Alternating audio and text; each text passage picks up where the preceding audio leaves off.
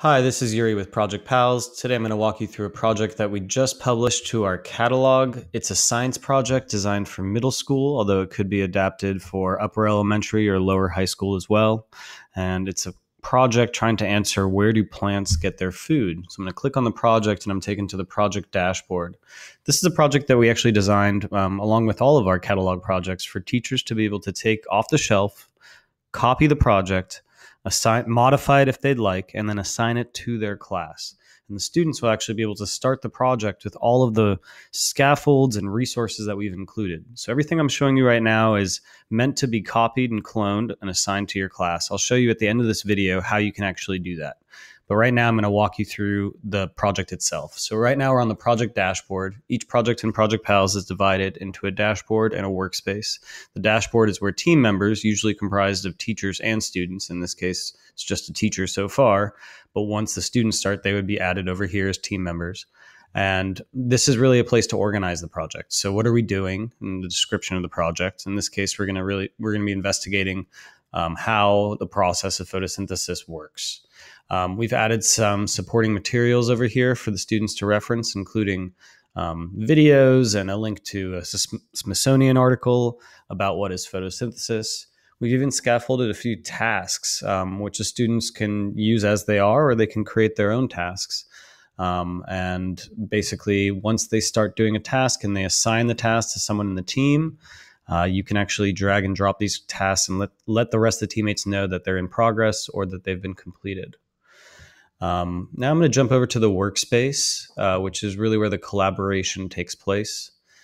This is a space that's updated in real time, similar to Google Docs. So all the students could see me in this project on different machines around the world, could see me moving this piece of content without having to refresh the page. The workspace is divided up into tabs: questions, components, events, relationships. These tabs can actually be named whatever you would like, and you can reorder them. Think of the tabs as really like a sequence of activities. If the students go through these activities, they'll be able to have a much better understanding of the topic, in this case, photosynthesis. And so what I'm going to show you quickly over here is the instructions box. So we've added a place to add instructions. Teachers, if they're creating their own original projects, can add instructions here. We added instructions that could be modified by the teacher or could be just shared with the students. So in this case, the instructions are saying in the questions tab, basically after reflecting on the resources, ask questions about photosynthesis. So we describe what to do, we guide with step-by-step kind of instructions, and then we actually have a link to a support article on how to create a question. We've actually created a couple of model questions here to get the students started. So what is photosynthesis? What do plants do when they get hungry? And now the students are being prompted to come in and ask their own questions. So somebody might come in and open up the questions tool and then add their question. What is chlorophyll? And 2 L's, and then hit create. And now one of the students has added a question. Ideally, if this is a group project, students are asking different questions and they're all contributing in their own way to this activity. Next up is components. So again, here we've added instructions on what to do. Components are really the parts of the problem. This is related to computational thinking, how engineers approach problem solving. You want to break problems down into their component parts. So that's what the students are being asked to do here. What is needed for photosynthesis? What are the parts of photosynthesis? And so we've added a question, and students can pose additional questions, and we've actually scaffolded what the components are. So plant leaves, carbon dioxide, water, oxygen, and carbohydrates.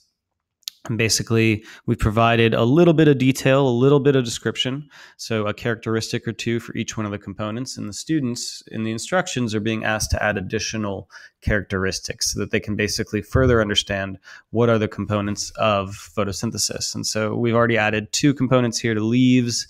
They would then enter the workspace, and each student might pick a different component, 1 or 2 components each, and then they would actually add additional items, and each one of these items basically ends up being a branch. And so the characteristics should be related to the process of photosynthesis. We're not looking for things that are unrelated here. Obviously, leaves have a lot of other attributes that are not connected to photosynthesis, but the goal in this step is for students to identify characteristics of leaves as it relates to photosynthesis. They can also add images and supporting media to help support each one of these each one of these characteristics. The next step is events. And so now we've started the students off with some more scaffolding, I guess. So what happens during photosynthesis? We've created the first two steps of the event, of the process of photosynthesis, and we're asking students to enter the workspace and now add and complete the process. So if the first two steps are process takes place in the leaves of the plants, chlorophyll absorbs the sun energy, students will then add a step and start adding text, adding images to show what's the third and remaining steps in photosynthesis.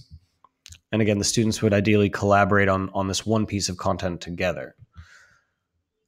And now in relationships, again, instructions unique to this tab are over on the left over here, but essentially we've reused the components that we defined earlier. You can actually reuse any asset in Project Pals just by dragging it back out into the workspace and then doing with it what you will. In this case, we are showing a mind map, and it clarifies in the instructions here, we're showing a mind map of how photosynthesis works, the parts and the relationships. And so we're taking the components and we're showing how it's related. So we're kind of combining the components and the events a little bit to show what are the components of photosynthesis and then what is this process in a very visual, sort of easy to read way. And so we've used our relationship tool to show that sunlight is absorbed by chlorophyll, oxygen is produced. And if you notice these little arrows, they are pointing in that direction on purpose to show whether it's an input or an output in this process. And so students would be encouraged to then go and open up our toolbar up in the left corner and create their own relationships. So in this case, we're going to do a relationship we're going to show how carbon dioxide is part of this process. And so I've created a red little directional line, and I'm going to say that leaves take in carbon dioxide. So now I've defined how carbon dioxide plays into this process. And so the students would each go in and create their own lines and kind of show how it's related to the process of photosynthesis.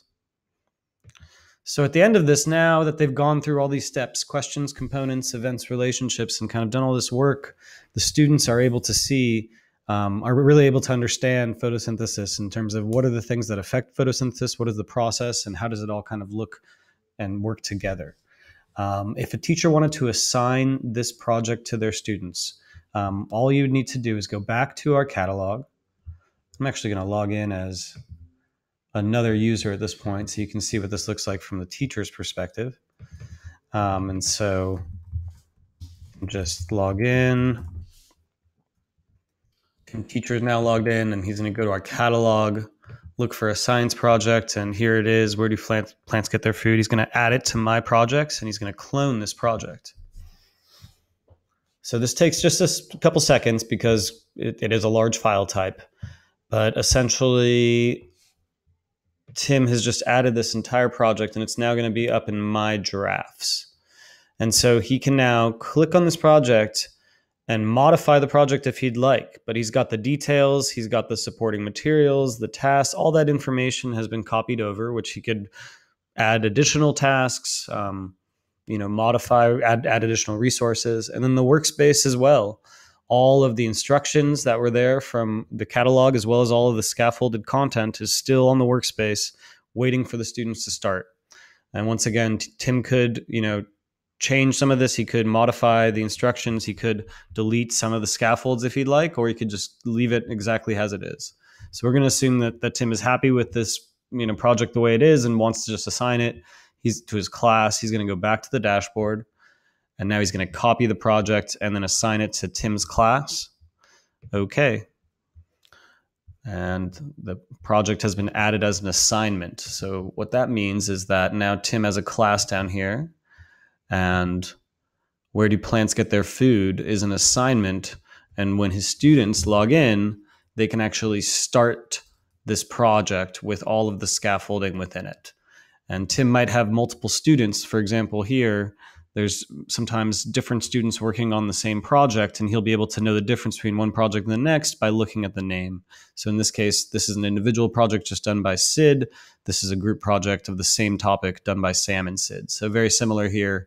As the students start the plant project, the projects would show up underneath Tim's class, and Tim would then be able to actually look at some really rich data showing are the students progressing on the project? How much work have they done? How many hours have they spent?